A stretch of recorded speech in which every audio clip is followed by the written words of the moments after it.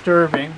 When you throw a dead key, shoot that strong close to 5 or 6 amps.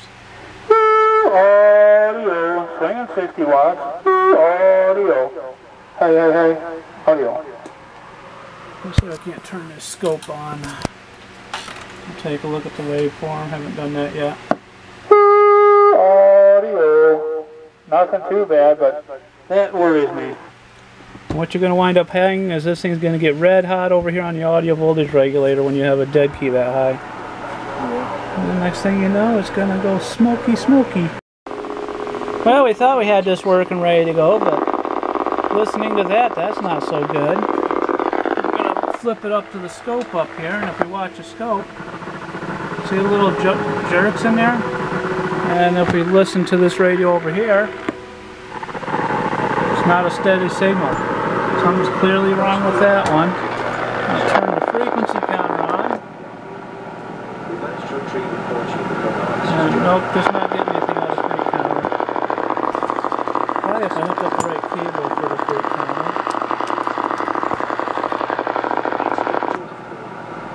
Yeah, just not locking in on the frequency.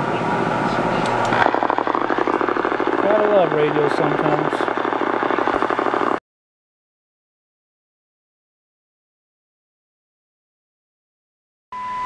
Okay, after a little bit of resoldering over in the VCO area, we've got this holding steady again. That's what it should do.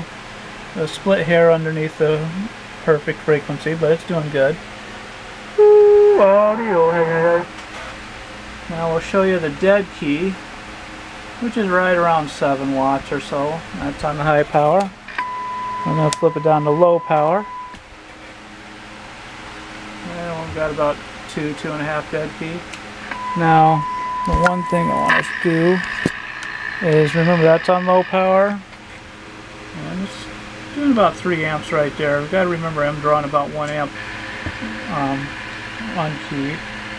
Flip it up to high power, doing about 4 amps right there. A heck of a lot better than 6 amps. But yeah, you got about a 6 watt dead key there, and a 7 watt dead key on that meter. So it's doing good.